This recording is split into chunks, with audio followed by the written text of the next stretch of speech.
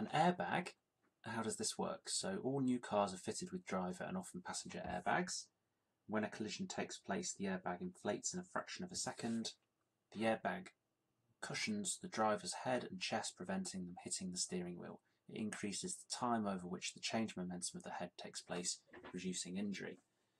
You can't have this if you've got a child though. It needs to be used for adults who don't generally get them for the rear seats. Crash helmets. Motorcyclists are required to wear a crash helmet which is padded. When a collision occurs, the motorcyclist's head pushes against the padding. The padding compresses, absorbing some of the energy of the collision. The kinetic energy of the head is transferred to elastic potential energy of the padding.